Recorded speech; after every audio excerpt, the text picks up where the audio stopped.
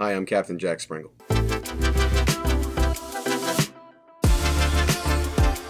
Recently I filmed a video with Shimano highlighting the new Current SPLASHWALK. The Current Sniper SPLASHWALK video had many questions afterwards, and the guys at the Saltwater Edge asked me to come in and kind of clarify some of the answers for them and get into a little bit more detail for you. Current Sniper SPLASHWALK is very near and dear to me because I was fortunate to have a part in its actual development. Many of the lure designers from Shimano, Japan came here to the United States and fished with me here throughout New England from Connecticut, Rhode Island, and Massachusetts, both oceanside and backwater. And what they quickly learned was we needed a lure that answered the call not only with a larger profile, but had a robust, obnoxious action, a nice deep low pitch, and gave us that nice wide glide action that produces so many large striped bass. One of the first questions that was asked was what type of rod and reel would I use? My personal selection is a G Loomis IMX Pro Blue. This is the 844 fast action. So this is a medium to heavy rod. It's 7 feet and it has a fast action tip. The fast action tip is going to give you very quick recovery in between each twitch or each jerk. It's going to allow you to control the input very specifically on that lure. I like it because it's lightweight and high performance. I'd match that with a reel. This is a Shimano Twin Power SW6000. I like this setup because I'm going to spool this with about 30 to 40 pound braided line, and I'm going to have a matching leader in that same range. It's going to give me great casting, it's going to give me high performance, but it's also going to allow me to not have to fight my gear. I'm not going to be fighting a heavier setup, working an aggressive lure like a topwater like this over and over again with many casts, cover, and ground. It's a much easier setup. So you want to be in about a 7-foot range with a fast action tip, and you're going to want to have a lightweight, high-performance reel, something like a Stella, a Twin Power, Saragossa, in that 5,000-6,000 class, so you can spool it with 30 to 40-pound braid. The next question I was asked was leader system. Now, leader system is a very general subject. You can't just answer that in one quick answer. But your first two choices are going to come down to one of two options. You can fish fluorocarbon, or you can fish monofilament. If you're fishing clear water, or if you're fishing water that has a lot of jagged edges or things that can cut your line, chafe you off, I do like fishing fluorocarbon. Fluorocarbon has the exact same refractive index as salt water, so the light passes through it very easily. It's very difficult for fish to notice the leader. And you get a little bit of a stiffer profile with the fluorocarbon, but it does protect you with a little bit more abrasion resistance. If you have stained water like we do here in the Upper Bay, you can get away with a simple monofilament leader. I generally use something about 30, 40 pound class. Once you get over 40, you start losing a little bit of action. One of the benefits of using a monofilament leader over a fluorocarbon leader is it's a little bit more supple. You do get a little bit more action out of the lure. Generally, I like to have the leader length about the length of just outside my rod tip by about 2 inches in the casting position. You do not need a significantly long leader with this because it's a very short topwater action. Most of your leader system is dancing up out of the water. It's not submerged in the water. So generally fishing a lure like Current Sniper SPLASHWALK, you don't have to worry about visibility of your leader. Whether you've selected fluorocarbon or monofilament, there's the actual terminal system to it. For me, if I'm connecting this line, if it's in a hurry or it's simple, the fish aren't very, very large, a simple uni-to-uni or a nice Alberto knot is a very efficient way to attach your leader system to your main line. I don't use a swivel because it puts a weighted point further up the line. It can also mess up your guide if you're reeling it on and off. So definitely want to use an inline style knot. And to that I will take a Palomar knot and attach that to one of 3 different terminal systems. For connecting to the actual lure itself, you have 3 possible connection systems, or you can simply tie direct to the lure. For tying direct to the lure, I simply use a Palomar knot or a powerful loop like an offshore loop or a cray loop, just to give you a little bit more action. But you can use something that's a little more friendly for interchangeability. My personal preference is to take a solid ring like you would use for jigging. This happens to be an owner solid ring, 6.5, to a number 7 owner hyperwire split ring. That's my terminal system there. I use a pair of split ring pliers. These are a pair of Shimano 7-inch split ring pliers, and I just open that up and attach that to the lure to connect them. The next best option, if you don't happen to have a pair of split ring pliers on you and you want something fast for interchangeability, you can go with a quick clip here like a tactical angler's clip.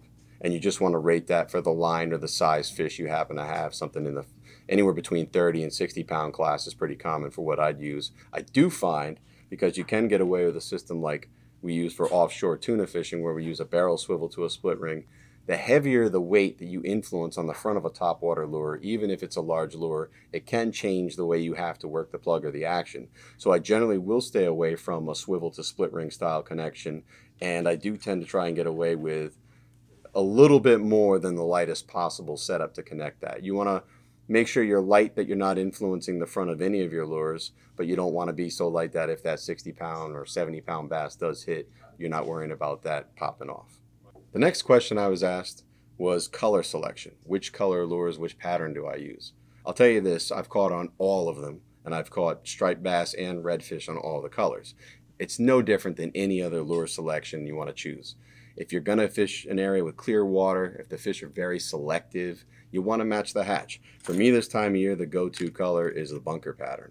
But you can also select, if you're fishing up near Cape Cod or you happen to have a school of mackerel coming in, fish a mackerel color. Very popular colors like bone are available. They make a squid pattern. They have a sardine pattern, which you can work a little more offshore. I also find that's very effective during the bunker bite. And a simple herring style pattern that's going to give you a little bit of flash, but nice dark back for contrast. All in all the colors are going to work very well. But if you have a darker day or you have darker conditions, I find it's better to trend towards darker colors. It's going to contrast the sky better. If you have clearer water, clear conditions, fish are a little leader shy, try to go more natural with your colors. Be a little bit more match the hatch approach. Find those colors with flash and spots. The next question was asked retrieve style. Is there anything I suggest? This lure is very, very user friendly. I would describe it as many of the popular topwater lures you find in the market, only stickier and more variable with speed control. When the Orca lure first came out, it confused many anglers because it liked different input. So if you tried to fish it as if it were just a simple spook style lure, it would confuse you with its erratic nature. It was the actual erratic nature of that lure, which is a little less controlling in the hands of a novice angler, that made that lure such an effective lure for catching fish. SPLASHWALK has come around and made a much more technical lure. So the current Sniper SPLASHWALK is a lure that, just by changing with either a high tip, generally the further away the plug is, I'll make a very quick retrieve to come in contact with the lure and start with a very high rod tip. And it's just a 1-2 cadence, a throw, throw. Throw, throw. Don't twitch it like you're fishing smallmouth and backwater. You want to throw some input on this lure and watch and read the lure with your tackle while you slowly compensate with the line. So it's throw, throw, throw, throw, throw, throw. You'll get that 2-part cadence to it. As the lure gets closer to the boat, you'll notice it takes, or to shore, you'll notice it takes less input to impart that same amount of action. So don't overwork the lure. So you'll work it a little harder as it's further away, and as it gets closer to you, either from shore or at the boat, you'll actually bring your rod down to the side and start working it slower. You can experiment with the speed, you can experiment with the number of cadences, but from the years I've spent on the water throwing the striped bass, I love a 2-part glide, 2-part glide, 2-part glide. If you find the fish are pushing bait in shallow water and there's bluefish on them and the bait's just really cruising and you don't have that time to sit there and wait for that impulse strike in between the two twitches, just a steady cadence of walking, not different than any of the other popular spook lures, will also get it bit. What makes SPLASHWALK a little more unique compared to other lures is that you can almost fish it in place with a constant cadence. So as long as you're making small corrections on the rod and taking up the line, you can walk SPLASHWALK almost perfectly still, and that's going to give you a big advantage over some of the other more popular musky style baits that are on the market, because you can keep it in the strike zone. And striped bass, I mean, they have notoriously good eyesight, terrible depth perception. And that's why many of the times you're getting hit by a bass, it's more like a linebacker smashed it, then it comes back around and takes it and actually gets the plug, and half of those times you're getting them outside the face. You will notice with SPLASHWALK, compared to some of the other spooks on the market, you're going to hook them in the mouth more because you can keep that lure with action slow in the strike zone. Another small tip I'll give you to work in this plug is start off with a regular cadence, kind of quicker. Walk, walk, walk, walk, walk, walk. If you get hit by the fish, slow it down as if you were injured. Many of the clients I've seen on the water tend to speed it up out of like anxious anticipation. Act injured if the fish hit you. So walk, walk, walk, walk. If the fish smashes you, quiver it, drag it a little bit, slower, walk, walk, walk, walk. If the fish seems disinterested, go right back to that cadence of a rapid speed again, and then repeat if it hits it again, get injured. It's a very versatile lure. It has a nice low pitch. I get asked the question a lot, low pitch versus high pitch. Every time my answer is always low pitch. That low pitch just does something to those large chambers inside the striper's head. It stimulates their lateral line. It's a very effective lure. If you haven't had the chance to fish one yet and you're a topwater enthusiast, this is definitely a plug you want to come down and take a look here at the edge and add one to your arsenal. The last question I was asked was very specific in products. I was asked, why would I select fishing a lure like SPLASHWALK over some of the popular lures like jumping minnows, Zara spooks, and the popular dock lure that's out here? First off, you notice profile differences right out of the gate. So if you're a person who likes to fish smaller lures, spooks, and you got smaller fish in backwater, one advantage of going to a lure like one of the larger two spooks is a larger profile. It's going to produce good sized fish, but it'll also produce smaller fish. So when I'm matching a larger bait source, I'm going to have a bigger advantage going with a larger topwater lure with a larger profile. That's what would eliminate these two. Now, what would make me choose fishing SPLASHWALK Current Sniper over a lure like the Dock? Both very effective lures at what they do. Dock has an iconic history, very effective lure. You're never not going to catch fish on it. Having guided for years on the water, the biggest difference I notice is a novice angler can fish a SPLASHWALK with much more ease than they can fish a lure like the Dock. The Dock is either fished correctly or incorrectly. Very effective lure to use.